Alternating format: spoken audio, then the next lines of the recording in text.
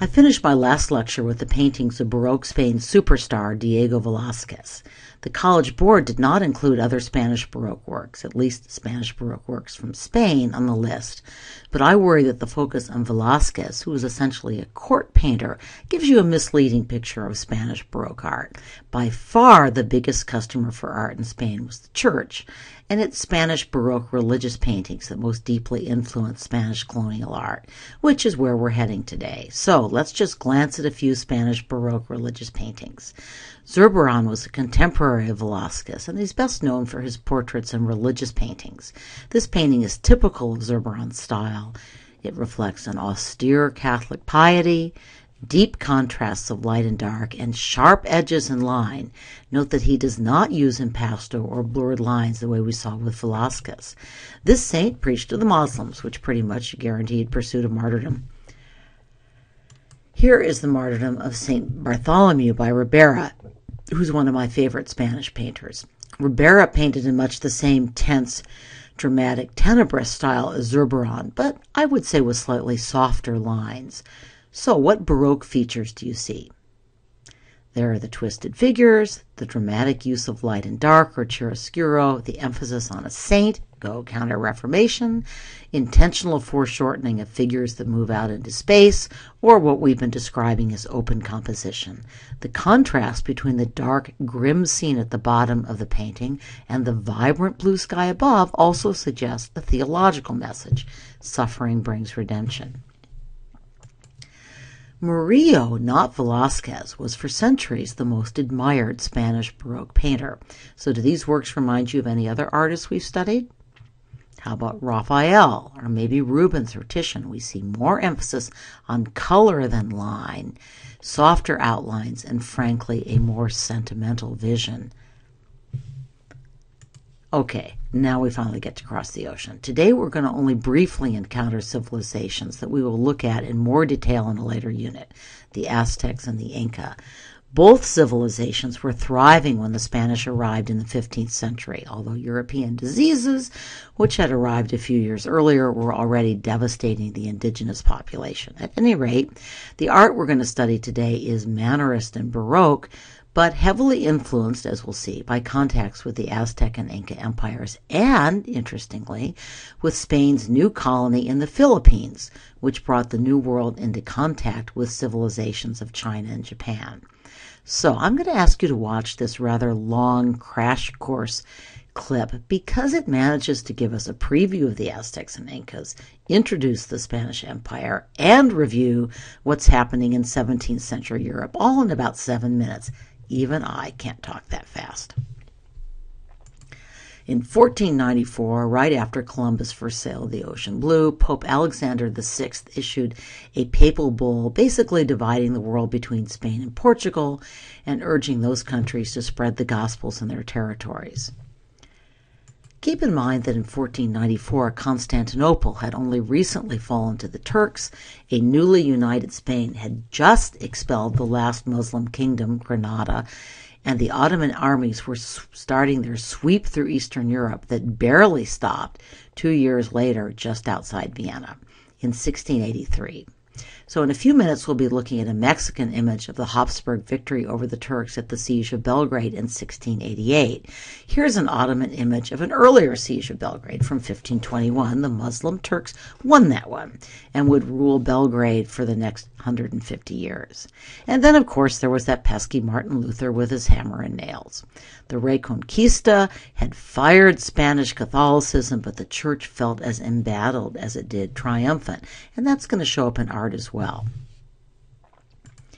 Franciscan missionaries traveled to the New World at least as early as Columbus's second voyage, and from the very beginning, Spain was committed to winning the inhabitants of its new land to Roman Catholic Christianity. This is a complicated story with some real Christian heroes. Almost all of the efforts to protect indigenous people from forced labor, from slavery, and from other atrocities were led by priests. But, of course, sometimes the priests cooperated with mistreatment and oppression as well. Again, it's too long a story to tell here, but I do want to explore one very important document, if only briefly, because it gives us a sense of what art could and could not accomplish. The Spanish requirement, or requerimiento, Ms. Jacobs can correct my pronunciation, was by order of King Ferdinand and his daughter read to peoples that the Spaniards conquered or otherwise encountered. So here's the opening paragraph. What mixed message does this send? A mixed message that's going to show up in Spanish colonial art as well. Well, subduers of barbarous nations is not very subtle, although you should remember that Ferdinand is referring at least as much to the Moors as to the Aztecs and other indigenous peoples in colonial America. But the last part of the paragraph also establishes a kinship between Spaniards and their new subjects. All are created by the same God. All are descended from Adam. All will be saved by the new Adam, Christ. It is sort of a declaration of brotherhood. So here again, what double message is the king sending? On the one hand, both the king and his subjects are under authority, a higher authority, St. Peter and his spiritual descendants, the popes. But of course, the popes have given the kings authority over these new subjects. And what's the final double message? Well, by all means, take your time. Think over the claims of this new religion, ponder and pray, be persuaded by the truth of what we are saying, or else we're going to make war on you, enslave your wives and children, and take all your goods. Well, I think we'll see this confusing dual communication of promise and threat, brotherhood and subjection carry through into the art of Spanish colonial America. So you saw in the video that Spain divided its conquered territories into viceroyalties. Of the 4 works we will look at today, 3 hail from the Viceroyalty of New Spain, headquartered in Mexico City and heavily influenced by contacts with the Aztecs and the peoples they conquered. But we'll begin with a work from what began as the Viceroyalty of Peru and was then split into 3 viceroyalties. No, this is not a College Board required work, although it is in your workbook, Volume 2, page 92. All of today's art is in the Art of the Americas section. We changed our mind about when to teach it after we'd put our book together. Sorry. This painting is in your book because it's my favorite Spanish colonial Baroque work, probably because it's one I've actually seen in the Cathedral of Cusco, Peru. Zapata was a member of the Cusco School of Painting, which was a group comprised of a few European immigrants and more mestizo and Indian artists. Zapata himself was at least partly Quechuan or Inca. The painters in Cusco learned mostly from prints of European paintings, and their style tends to blend local culture into the traditional painting of the conquistadors. So I think you can all recognize the iconography of the Last Supper. But what Incan elements may have snuck in? First, what are they eating? The meat on the platter is cuy, or guinea pig. Cuy was the animal traditionally sacrificed at Inca agricultural festivals, so it offers a parallel to the lamb, the traditional Christian sacrificial animal, and yes, I sampled cuy in Peru 3 different times. The dinner beverage, likewise, is probably not wine, but a traditional Peruvian drink, chicha, which was made from maize. Didn't try that one. We also see 2 platters of native foods that include multicolored potatoes as well as spicy peppers and corn. With images like these, Spanish missionaries helped their new Incan converts relate the new faith to their existing beliefs and customs. And like Caravaggio, this artist is bringing Christ into the recognizable lives of ordinary people. But is it possible that Zapata managed to work in a little subversion as well? The guides in the cathedral like to point out the figure of Judas. I've circled him in green, and you'll see that he's clutching a money bag under the table. This Judas bears a striking resemblance to Francisco Pizarro, the conquistador credited with capturing and murdering the Inca Emperor Atahualpa, although it is impossible to know whether this was the original intention of the artist or a later interpretation. We don't have evidence. The link between Judas and Pizarro is certainly understandable given Pizarro's infamous role in the bloody onset of colonial rule in Peru. Okay, this one is a required work, and it's one of a very interesting group of paintings that I never knew existed. I don't say this very often, but thank you, College Board. So if you were to see this painting without any label or background, what period would you assign it to? I think it looks quite Mannerist, Look at those elaborate clothes, those soft, limp hands, even though they're holding a gun, and the distorted body. The head is too small, the body's too large. But the elaborate treatment of the textiles may also point to some Flemish influence. So what is with that costume? Well, the outfit is probably mostly inspired by the Viceroy Guards' uniforms. They were the only regular military force in the region, and the painting on the right shows the guard escorting the Viceroy. The angel's jacket uses more cloth, especially in those enormous sleeves, which would not be very efficient in battle, but they are a traditional way of showing off wealth. But the angel's costume also includes some element of Incan royalty's traditional ceremonial costumes, which used feathers and brightly patterned woven textiles. We'll see those when we get to the Art of the Americas unit. So the gun-toting angel on the left, which is also painted by the master of Cajamarca, offers a better comparison. The figure on the right is dressed in the traditional royal Inca garb for the Inti Raymi, or sun ceremony. Actually, these gun-toting angels show up in painting all through the Andean region, so here are 3 more. Interestingly, the Catholic Church had been cracking down on paintings of angels. They saw them as too closely associated with magic and superstition. One of the rulings of the Council of Trent that we haven't discussed is that biblical subjects should be portrayed with fidelity to the Bible and to Christian history. In other words, no legendary saints, no events that were invented in the Middle Ages, no magic. In the Americas, however, interest in angels was actually on the rise. Now, magic spirits had always played an important role in indigenous religion, and angels offered the church an opportunity to grab their would-be converts' attention with something that seemed, well, magical. And what was more magical anyway, besides angels, than those arquebuses, which conquistadors had used to overwhelm much larger indigenous armies? It's easy to see how guns might come to be seen as imbued with magical or spiritual powers.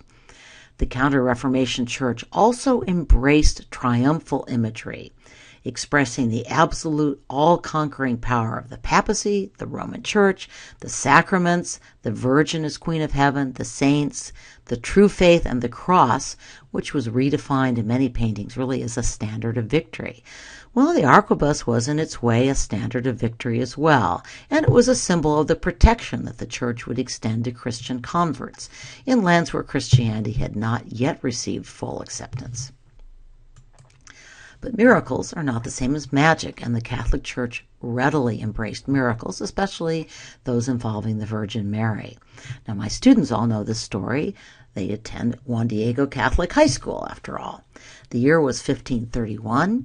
Cortez had conquered Mexico City just a decade earlier, but Franciscan missionaries had already won many converts to the Catholic faith, and one of these converts was an Indian peasant farmer named Juan Diego.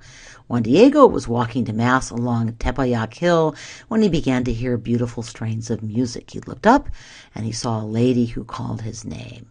She introduced herself, "I'm the Virgin Mary," and explained that she wanted a church built on this location in her honor. Juan Diego went off to see the bishop, which must have required some courage for an Indian peasant. But the bishop was a little skeptical. He needed a sign, so Mary told Juan Diego to go to the top of the mountain and pick some flowers. Juan Diego went up to the hill, which was dry and barren, really a place where only cactus grew, but there he found roses, not native to Mexico, but the kind that grow in Castilla, where the bishop was from. He gathered the flowers in his tilma, which was a garment like a poncho. Juan Diego brought these to Mary, who arranged them and said to take the tilma to the bishop. When Juan Diego opened his tilma in the bishop's presence, the bishop saw not just the flowers of Spain, but the image of the Virgin on the cloak. The church, no surprise, was promptly built. The images in roundels surrounding the Virgin in this work tell the tale of Juan Diego that I just related, albeit in an abridged form. Now here's the image of the Virgin that now resides in the Shrine of Guadalupe and is really the more famous image. We know, by the way, from recent infrared studies of the tilma that her cloak, the moon under her feet, and the angel with folded cloth supporting her were added a little later in the 1600s. The church was built on the site of a temple to the Aztec mother goddess, which the Spaniards had destroyed.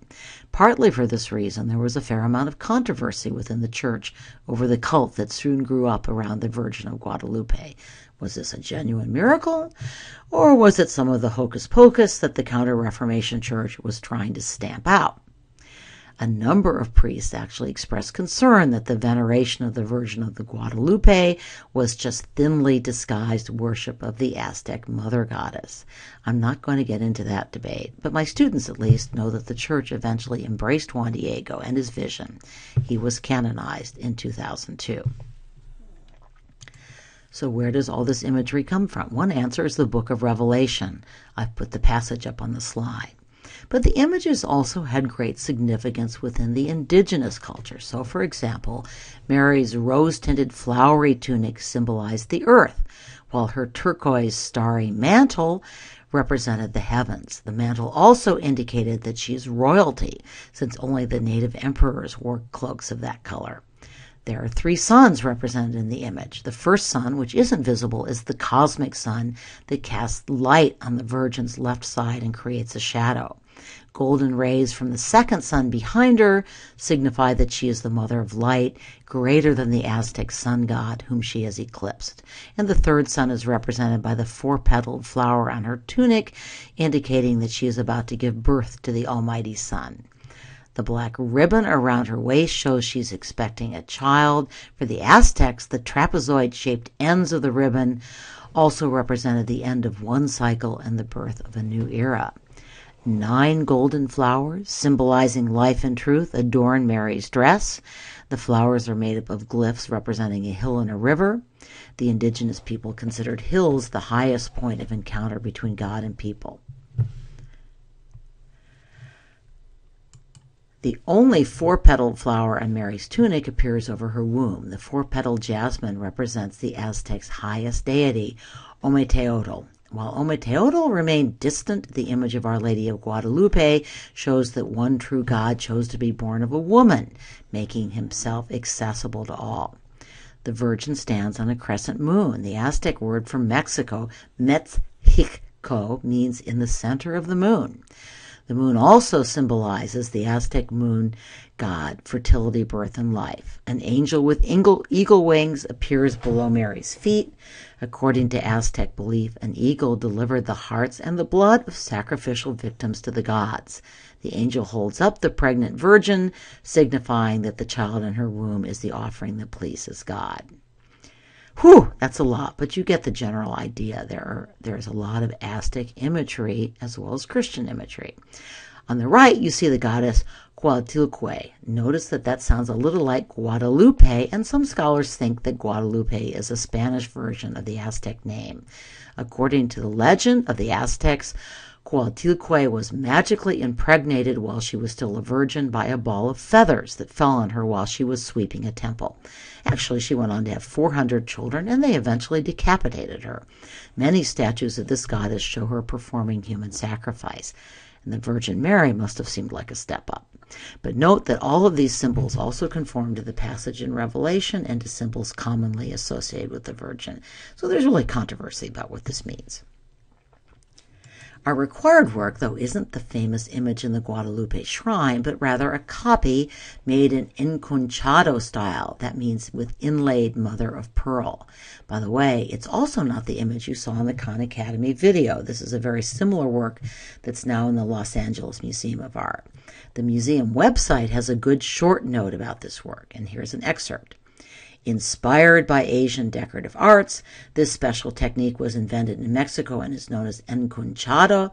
Concha means shell in Spanish. Throughout the colonial period, there was a significant influx of Asian goods to Mexico via the legendary Manila galleons. Those are ships that connected the east to the west from Philippines to the Pacific coast of Mexico. So this work is signed by Miguel Gonzalez, who along with his brother Juan Gonzalez is considered the foremost painter of enconchados. It depicts the Virgin placed on top of an eagle perched on a cactus, Mexico City's legendary coat of arms. This is a significant detail because this is an example of rapid creolization of the cult of the Virgin of Guadalupe. In other words, the assumption that she is a local virgin, that she is a representative of the Mexicans and not just of Spain. And this is happening in the second half of the 17th century, part of a growing local sense of identity. And as the Khan Academy video noted, her dark skin also endeared the Virgin to the darker-skinned indigenous people of Mexico. Enconchado paintings often include ornate frames such as this, and notice that they're inspired by and really copying Japanese lacquer work. They enhanced the preciousness and luminosity of the work, and they were considered an inherent part of it. So again, this is a fusion of Eastern and Western artistic traditions in the middle in New Spain. And speaking of Enconchado and the Gonzalez family, we're moving on to our next work, which is also from Mexico. I just talked about Mexico's ties with Asia via the Philippines and the influence of Japanese art, in particular, the influence of Asian art, especially the art of Japan. This was new to me, by the way, and I've really enjoyed learning about this work.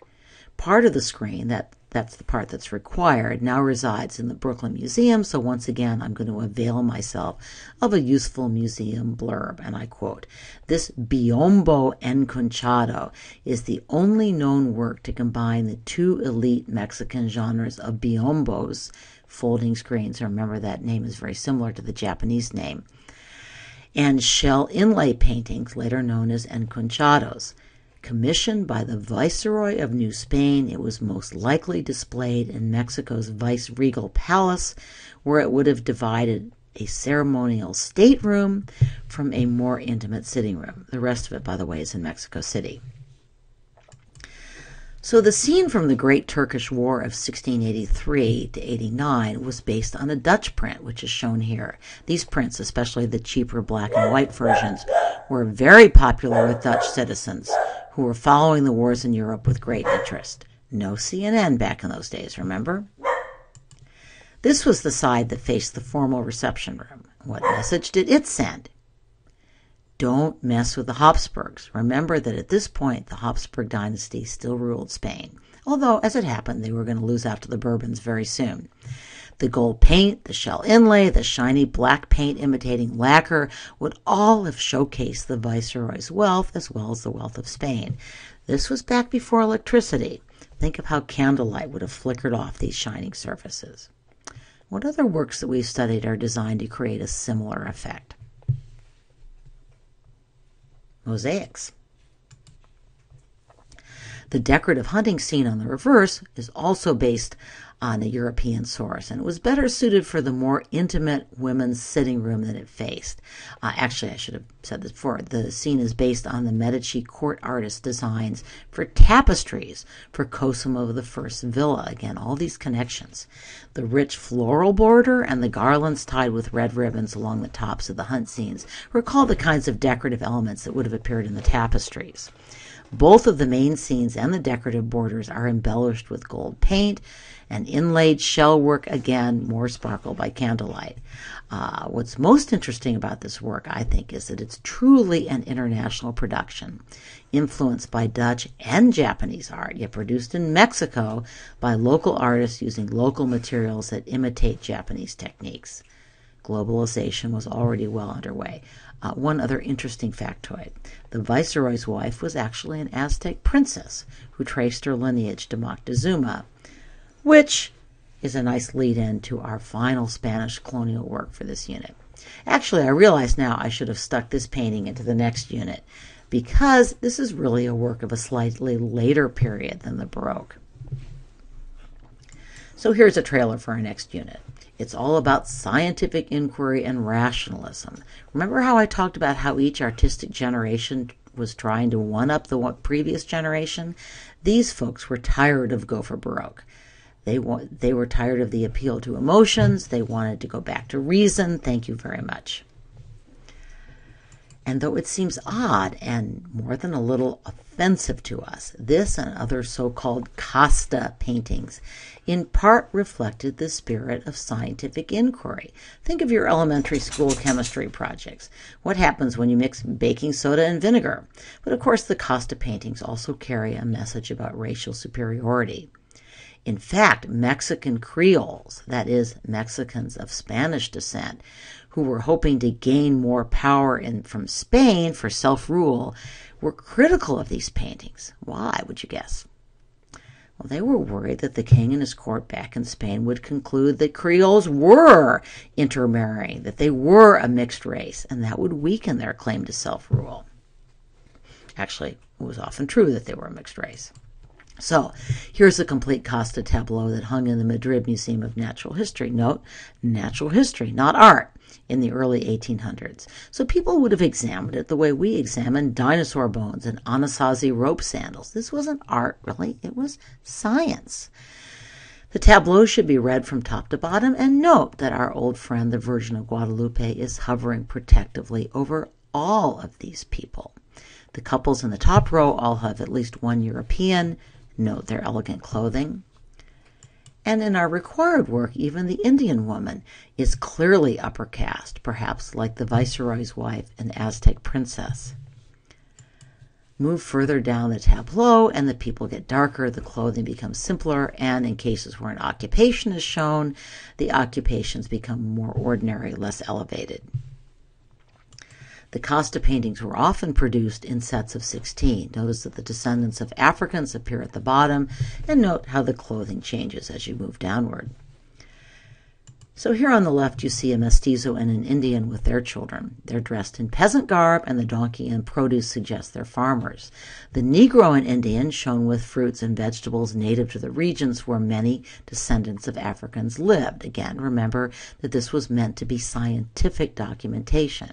So, are these paintings entirely insulting to persons portrayed as belonging, quite literally on the way the paintings are set up, to lower races? Well, the whole enterprise is really off-putting to our modern sensibilities, but I'd argue that the paintings themselves are surprisingly sympathetic portraits of the families. Remember that these religious people would have been familiar with paintings of the Holy Family. It strikes me that there is at least some resemblance here.